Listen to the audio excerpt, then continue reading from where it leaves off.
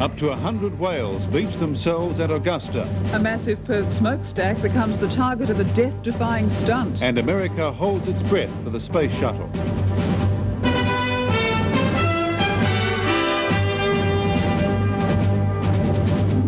Seven Nightly News with Susanna Carr and Jeff Newman. Good evening, everyone, and welcome to 7 News. Also tonight, a piece of Russian space junk lands in WA. And Fergie under the hammer from the British press. But first tonight, an environmental disaster on our doorstep. The people of Augusta, south of Perth, are tonight battling to save up to 100 whales which have beached themselves. It's a repeat of the incredible incident there 2 years ago. And while wildlife authorities rush to the area, there are fears that many of the false killer whales are already dead. It's been barely 2 years since more than 100 of these magnificent creatures beached themselves at Augusta in the southwest. That event focused world attention onto the tiny West Australian town and the people who fought around the clock to save these giant mammals. They thought it was a once-in-a-lifetime experience, but late today it happened again. Up to 100 false killer whales have beached themselves in almost exactly the same place. Authorities, conservationists and townsfolk learned invaluable lessons from the 1986 experience, and they've already mounted what they hope will be an even more efficient rescue operation. People are on the beach now as they were 2 years ago, and wildlife experts are rushing to the area. They have their job ahead of them. Many of the whales are believed to have already died, and the remaining mammals, say locals, have been weakened by their ordeal and are distressed. The area too is likely to cause problems. Residents say they will have to bring in heavy machinery to relaunch the whales, and the beach is surrounded by dense bushland. Yvette Mooney, 7 News. And 7 News crews are tonight rushing to the area and will bring you the most comprehensive coverage of this life-saving attempt. A race against time to save Augusta's dying whales. Australia's golden girls play the game of their lives. And America back in space at last.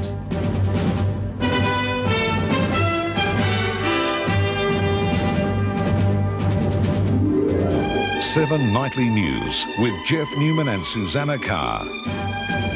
Good evening and welcome to 7 News. Also tonight, a warning for Perth parents about a household killer. And Fergie and Andrew continue their royal tour. A desperate rescue operation is continuing tonight at Augusta on our south coast in an effort to save dozens of whales who've beached themselves. But there's been good news. It seems a large number of the false killer whales have been saved. Our first story tonight is from reporter Yvette Mooney, who worked through the night with the whales and the rescuers. When darkness fell upon Scott River Beach near Augusta, the shadows were real. Scattered along the coast were more than 60 false killer whales, buried in shallow graves along the coast. There were no eerie cries of pain in the darkness, just the constant sound of distressed creatures choking for air. Many of the gentle giants had drowned as they were tossed by waves. Rescuers kept an all-night vigil, gently rocking the creatures as if they were babies, soothing their bodies with buckets of water. There was no time to examine why they'd beached themselves. Volunteers were too busy keeping them alive. When you come back off the beach, it's fairly important also that you get warm, or as warm as you possibly can. There's a tent there to get out of the wind. There's a fire. There's tea and coffee and that sort of stuff there, and a few sandwiches. Make sure you get a hot drink. As day broke, rescuers had the chance to see their efforts rewarded. All the whales they'd nursed during the night were still alive. About 40 whales had survived, and rescuers weren't giving up. Well, I'm determined it's going to survive. Yeah, we're going to pull her through. I'm really hopeful. I think she's really going to come through with all the support we've given her. They're going to live, as always.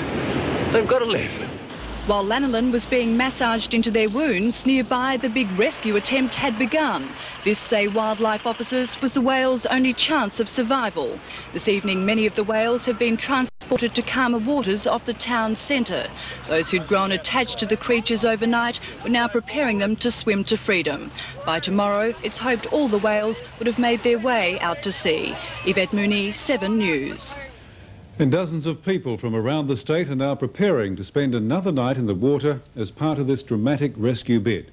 As Mike Searle reports, Those involved have only one desire: to make sure that every whale is saved. The alarm went out on radio and TV late yesterday. Immediately, locals who had been involved in a similar rescue 2 years earlier fought their way through dense bush to get to the stranded whales. I don't believe in the suicide theory. I think what happened is that they was fairly well documented from last time that where the river water comes out, there's a change in the type of water and the temperature and all those sort of things, and it seems to throw them out a bit. They lose direction. By dawn, the locals had been joined by hundreds of others. They had journeyed up from Albany and down from Perth. Their desperate fight to save the whales was paying off. In the safety of Flinders Bay, caressing the animals they had adopted, the saviours spoke of why. We're in the human race. I suppose we've got to help a little bit, haven't we? Oh, just that we like the whales and dolphins and thought we should give a hand. Why is there such this attraction, do you think? I don't know. I suppose there's a lot of the locals that just care about them. Yeah. They're special, are they? Shut up. Yeah. This is the fourth such stranding in recent years along this stretch of beach, and Calm Officer Dave Mell says the reason is simple. The theory is that if they make a navigational error, then they could be brought into shallow waters, become disorientated, and then consequently come up on the beach. The feelings these animals bring out in the human race can only be the best kind of feelings, and although 20 of them have died so far, these people hope and say they will save the rest of them. In Augusta, Mike Searle, 7 News. And news just in from Augusta. We believe an attempt is being made to return the whales to the sea. Reporter Mike Searle joins us now from Augusta. Mike, what's happening? Yes, that's right, Susanna. An attempt has been made to release them, but unfortunately it has failed. The 38 surviving killer whales were released at 5:30 when the man in charge of the operation, Dave Mell, gave the word for them to be released from the holding pens in Flinders Bay, with the proviso that if they didn't make a dash for the open sea, then within 10 minutes they would be rounded up and brought back into the bay, and that didn't happen. So, Mike, they're being held in the bay overnight, and obviously that involves a lot of manpower.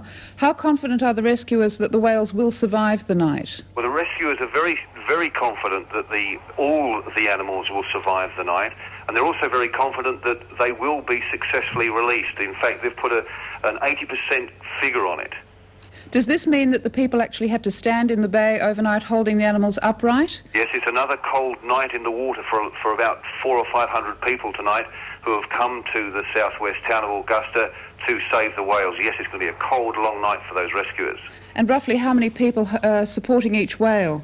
Well, for the smaller whales, there's probably 3 or 4 people, including children. But for the bigger whales, there's up to a dozen people, and they're caressing them, they're stroking them, they're cuddling them, and they're making sure that the weaker ones don't drown. Mike, we wish you every best of luck and wish we were there with you. Thanks, Susanna. Thanks. Thanks to Mike, and Steve Taylor will have more on the whale saving operation in State Affair after the news at 6:30. It's been a long and disappointing night for the army of rescuers at Augusta, but their courage and determination to succeed has never faltered. 7 News reporter Yvette Mooney has followed their struggle and filed this report on the people who've toiled without any reward except freedom for the whales. We need the muscles working one whale at a time. Head first up the beach. It was living chaos on the beach, people yelling in disbelief, panicking, running in all directions. In the background, the whales, disorientated, distressed, whimpering and struggling to breathe. It was a sight that would break the hardest of hearts. Tossed together like sardines, their faces were filled with agony and confusion. Why, cried volunteers, did it have to happen again? I was bloody angry, frustrated, disappointed, and nearly cried, I suppose. But the people here are of a special breed. Some have spent almost 48 hours with the whales, and they weren't going to let them die now. As word got round of the latest stranding, volunteers poured onto the beach. Some grabbed buckets of water to cool the whales, others teamed together to carry them ashore. They were not only battling the waves, but the weight of these huge mammals, and in the desperate race against time, a woman became a victim, her leg crushed underneath one of the beach giants. Last night, spirits had been so high. Flinders Bay, near the town centre, was filled with more than 1,000 people. From the water's edge, the sight was both moving and memorable. The watchers and the whales gently swaying together in an amazing display of maternal emotions. And how's she coping? It's getting better every time we have a shift. Breathing wasn't too good before, but it's getting better now. It's variating. I think it's pining for its mum. Needs some milk. But this morning, that joy turned to anguish, which many couldn't hide. Before them, whales bleeding, crying and dying. Hopes are now pinned on yet another possible release of the whales, either tonight or tomorrow. Yvette Mooney, 7 News. Well, late this afternoon, another attempt was made to herd the whales out to deeper waters. With the details of that operation, we have Mike Searle on the phone from Augusta. Mike, has it been successful? Jeff, I'm very pleased to tell you that champagne will be flowing in Augusta tonight. The whales are free. At this moment, they're heading southeast in deep water. They've left behind them Augusta, and it seems at last, after more than 48 hours of trauma, they are safe. Mike, that's wonderful news. Why was it successful this time and not before? Well, we've witnessed an effort by the people down here at Augusta of immense proportion after this morning's heartbreaking failure, which in fact cost the lives of 5 whales, including one of the babies. They rallied again, and in freezing conditions, they spent the afternoon preparing the whales for a 4:30 release.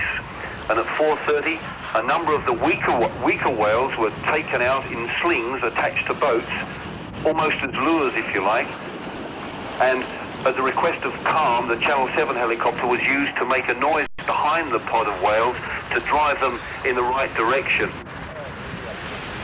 Mike, I believe that there is going to be some plan afoot to follow the whales out to make sure that they do go right out to sea.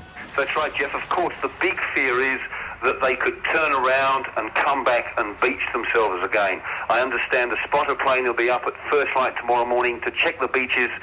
Of course, tonight everybody in Augusta will be praying that that doesn't happen and that the whales will have gone away and are free in the sea. Thanks very much, Mike. Congratulations to both you and Yvette, and congratulations to all those wonderful people down there in Augusta. Thanks, Jeff. Indeed, great news. Perth drivers have given the thumbs up. Another pod of whales found stranded and beyond help. Tony Longhurst and Thomas Masira last out to win Bathurst. And the walls come tumbling down in Perth.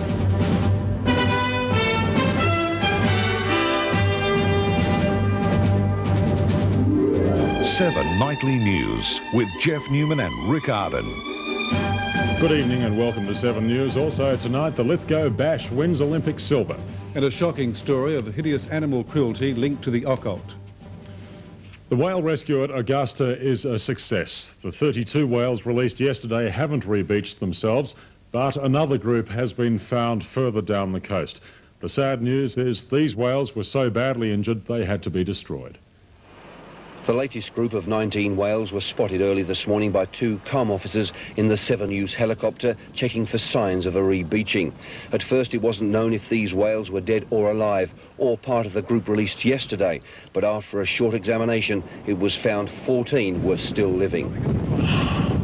But the Calm men were confident they weren't part of yesterday's release. They are, however, part of the original stranding, which now numbers 92 whales, and they have been lying on the beach since last Thursday, being pounded by the surf. This beach is just so remote, it's miles away from the nearest road, and these animals are in a terrible condition. They're hurting, and the Calm guys just don't know what to do. The decision on what to do with the whales had to be made back at Augusta, and after a brief consultation with the minister by phone, it was ordered that each animal had to be examined by 2 vets to assess if they could be saved. There is a possibility if they are too far gone, I think we may have an obligation to put them down if their prognosis is not good. Back on the beach, each whale's temperature was taken and reflexes were tested, but by mid-afternoon, their future was decided. Tink Roby and myself have made an examination of the whales. It's fairly obvious that the condition of the whales is such that the most humane thing we can do is to put them out of their suffering. He says it's the hardest decision he's ever had to make, and it's a sorry end to what was a very emotional and very successful whale rescue.